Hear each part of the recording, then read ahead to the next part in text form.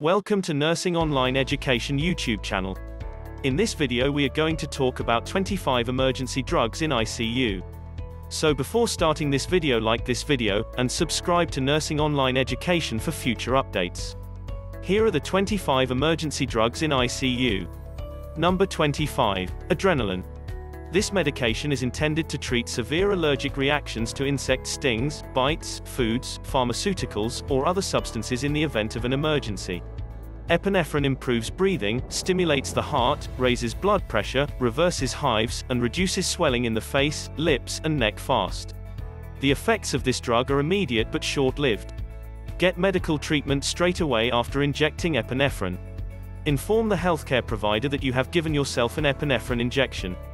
This drug should not be injected into your hands, feet, buttocks, or any other part of your body other than your thigh. If this happens, notify your healthcare provider straight away. Remove the injector and properly dispose of it. Number 24. Atropine. Atropine is a prescription drug that is used to treat symptoms of low heart rate, bradycardia, reduce salivation and bronchial secretions before surgery, and is an antidote for cholinergic drug overdose or mushroom poisoning. Atropine can be taken alone or in combination with other drugs. Adults and pediatric patients weighing more than 41 kilograms who have been poisoned by sensitive organophosphorus nerve agents with anticholinesterase activity, as well as organophosphorus or carbamate insecticides, should take atropine, 90 pounds. Number 23. Noradrenaline. Levifte, norepinephrine bitartrate, is a vasoconstrictor that works similarly to adrenaline, and is used to treat life-threatening low blood pressure, hypotension, that can arise as a result of certain medical conditions or surgical procedures. During or after CPR, Levifte is frequently utilized, cardiopulmonary resuscitation. Noradrenaline is a vasoconstrictor that causes peripheral vasoconstriction and blood pressure elevation by primarily stimulating 1 receptors. At larger doses, it also possesses some 1 receptor agonist activity, which leads in a favorable inotropic impact on the heart. Number 22. Calcium gluconate. Hypercalcemia, cardiac arrest, and cardiotoxicity caused by hyperkalemia or hypomagnesemia are treated with calcium gluconate. It's a calcium salt, according to the classification. Oral calcium salts are used as a dietary supplement for people who don't obtain enough calcium from their diet. In people with high blood potassium, calcium gluconate is utilized as a cardioprotective agent. Magnesium sulfate toxicity is treated with calcium gluconate. Number 21. Sodium bicarbonate. Sodium bicarbonate is a prescription drug that is used to treat metabolic acidosis, hyperkalemia, and cardiac arrest symptoms. Sodium bicarbonate can be taken on its own or in combination with other drugs. Alkalinizing agents are a class of medications that include sodium bicarbonate. Sodium bicarbonate 5% injection may be used to treat metabolic acidosis, which can occur as a result of severe renal disease, uncontrolled diabetes, circulatory insufficiency due to shock, anoxia or severe dehydration, extracorporeal blood circulation, and severe primary lactic acidosis. Number 20. Amiodarone. Amiodarone is one of the most commonly used antiarrhythmic medications in emergency rooms. Amiodarone is recommended as the antiarrhythmic of first choice in cardiac arrest with shockable rhythm, refractory ventricular fibrillation, VF, pulseless ventricular tachycardia, VT. Number 19. 25% dextrose. 25% dextrose injection, USP, is a sterile, non-pyrogenic, hypertonic solution of dextrose in water for intravenous injection to treat hypoglycemia and provide carbohydrate calories. Number 18. Nitroglycerin. This medicine is used to treat angina, chest pain, in persons who have a heart ailment, coronary artery disease. It can also be used to assist prevent chest pain before physical activities, such as exercise or sexual activity. Nitroglycerin is a nitrate, which is a type of medication. Number 17. Succinylcholine. Succinylcholine is an intravenous, IV, skeletal muscle relaxant used as an adjuvant to general anesthesia, to help with tracheal intubation, and to relax skeletal muscles during surgery or mechanical ventilation. Number 16. Dopamine. It works by increasing the heart's pumping strength and increasing blood flow to the kidneys. Dopamine injection, Atropine, is used to treat shock caused by a heart attack, trauma, surgery, heart failure, renal failure, or other significant medical disorders. Number 15. Dobutamine. Dobutamine enhances blood flow by stimulating cardiac muscle and assisting the heart in pumping more efficiently. Dobutamine is used to treat cardiac decompensation caused by weakening heart muscle in the short term. Dobutamine is frequently prescribed when other cardiac medications have failed. Number 14. Lassix. Lassix is a prescription drug that is used to treat the symptoms of fluid retention, edema, in people who have congestive heart failure, liver illness, or renal disease. Lassix can be taken alone or in combination with other drugs. Lassix is a diuretic that belongs to the loop class of medicines.